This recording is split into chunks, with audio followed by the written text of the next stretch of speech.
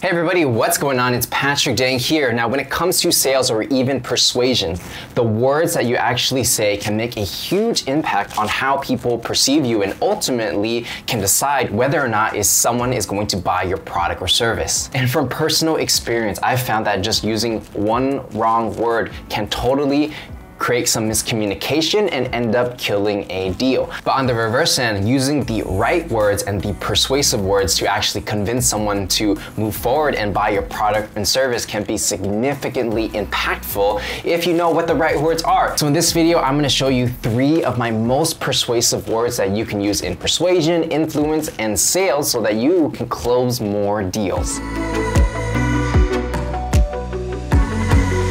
Now before we go ahead and get started, if you're new to the channel, make sure you subscribe, give this video a like, and hit that notification bell. Now let's go ahead and dive right in. Now the first persuasive word that we are going to cover in this video is the word we. So a lot of salespeople out there, they might have this habit of using I, right? The word I or you a lot, right? So they might say, I can do this for you, I can do that for you, or they might say, you should do this, you should do that. Now the problem with using I and you is that it can sometimes create a separation between the buyer and the seller, right? And sometimes that will create this conflict where the buyer may want something and the seller may want something else, and it creates this, conflict in conversation. So what we want to do instead of using the words I and you is we want to replace this with the word we. When you use the word we, it creates a feeling that both the buyer and seller are working towards the same goal and are essentially on the same team. It also gives off the impression that the salesperson is doing what's best for the customer, because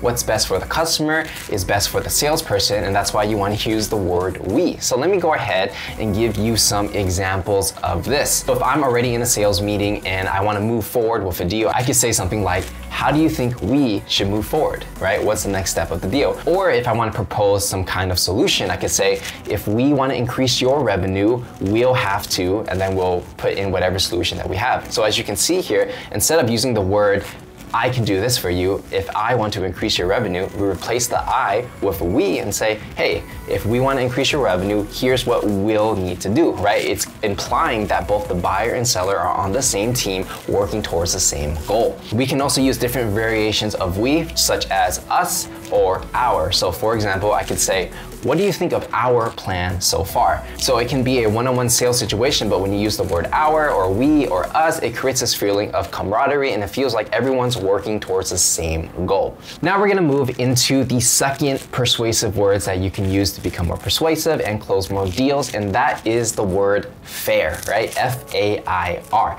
Now, during any sales meeting, it's important to make the customer feel like they are in control, right? You don't wanna ever be pushing a prospect in a certain direction that they don't wanna go, because that will create a lot of friction, a lot of resistance, and a lot of distrust, to be honest, and they're not gonna trust what you say and they're not gonna buy from you. So instead, what we can do is we can use words like fair to make the prospect feel comfortable in being in that sales situation. So there are different variations of fair, like okay or cool. So let me go ahead and give you some examples so you know exactly how you can apply them in the real world. So let's say you are in a sales meeting and you're talking to your prospect and you want to set the right expectations for this in-person meeting so that everyone knows what to expect, right? So I can say something like, hey John, look, I just want to take a minute to learn a little bit more about you and what you're doing, what your goals are, and see if I can help in any way.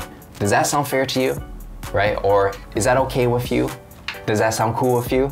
Right, so as you can see here, after I tell the prospect, exactly what I want to happen in the meeting, I ask the question, is that fair with you? And naturally, the person you're talking to, your prospect, is gonna say, sure, that sounds fair. Or if you said something like, hey, is that okay with you? When someone hears this, the natural reaction they have is they're just going to say, sure, yeah, sounds fair to me. And so by asking this question before you make any type of proposal, you basically make the prospect feel comfortable and they're gonna agree with whatever it is you say, because it's not that big of an ask and you're making sure the prospect is okay. Now, if the prospect says, no, that doesn't sound fair to me, then that's okay too, because if it doesn't sound fair, you need to understand why that is. And you can just ask a follow-up question and say, okay, well, that's kind of interesting. Why exactly do you feel this isn't fair, based on the way I said it? And then the prospect will tell you whatever they feel, and then you can kind of handle those objections from there. But by asking the question, is that fair with you, or does that sound okay? You're basically giving the prospect prospect an opportunity to speak their minds. All right, so now we're gonna move into persuasive word number 3, and that's gonna be curious. Now, in sales, generally you want to be listening 80% of the time and talking 20% of the time. And to get the prospect talking most of the time during a sales meeting, you gotta ask the right questions. Now, sometimes you may not have a lot of context or approval to ask certain questions. So here is what I've observed about people. Usually, if you show that you are curious about someone's story, their business, or whatever it is they're doing, they're a lot more inclined to actually tell you. And the reason is because everybody loves talking about themselves, but you have to just give them an open platform to do it, right? You have to show that whatever it is that they're going to say, you are going to be there, actively listening, and you are genuinely curious about whatever it is they have to say, whether it's a story or whether they're gonna be talking about their business. You gotta show that you're actually curious, and one of the best ways to do it is just to tell the person you're curious. So here's an example you can use in sales, right? So let's say you are curious to know what the budget is for another company is, so you understand, how to price your product or service. If you just straight up ask somebody, hey, what's your budget? They're not gonna tell you, because they're gonna think, why should I tell you my budget? Are you gonna take advantage of me? I'll just keep it to myself and I'll tell you when I need to tell you, right? That's usually what happens for most salespeople. So if you wanna get more information, for example, getting someone's budget so you can price your product and service appropriately based on their budget, here's a way you can do it. So you can say something like, hey, I'm just curious, do you have a ballpark budget of what you're looking to invest in something like this? So as you can see here, I'm using the word, hey, I'm just curious, and then I'm asking the question, exactly what's your budget? And I'm doing it in this ballpark way, right?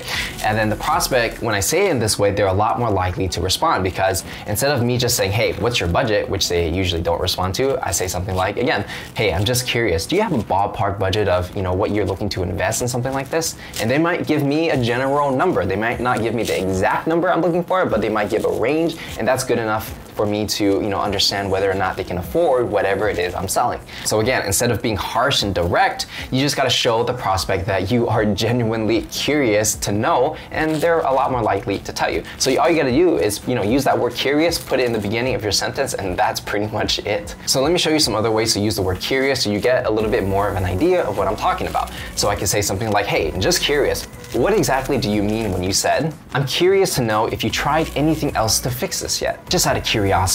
How happy are you with your current vendor? Especially for that last example, let's say someone's already working with a competitor, how do you get more information to see whether or not they're happy with that current vendor, right? So again, you can say, hey, I'm just curious, how happy are you with your current vendor? They might say they're really happy, or they might say, I really hate my current vendor and I'm looking for a different solution, right? But using that word curious really makes the person feel comfortable. Instead of you directly asking them and it feels like an interrogation, you're just genuinely having a conversation. And it's simple as that, just using that word curious. So with that said, those are gonna be the 3 persuasive words that you can use right away to become more persuasive and generate more sales. If you enjoyed this video, again, make sure you give this video a like, subscribe if you haven't already, and make sure to hit that notification bell. And let me know in the comments which word you found most useful and what kind of videos you want to see in the future, because I'm always looking in the comments, responding to them, and getting ideas on what kind of videos you guys want to see. And lastly, if you want to sign up for my email newsletter to get access to exclusive trainings and ebooks that I'm going to be coming out with in the near future, make sure you click the link in the description to sign up for that email newsletter. Again, this is where you're going to get exclusive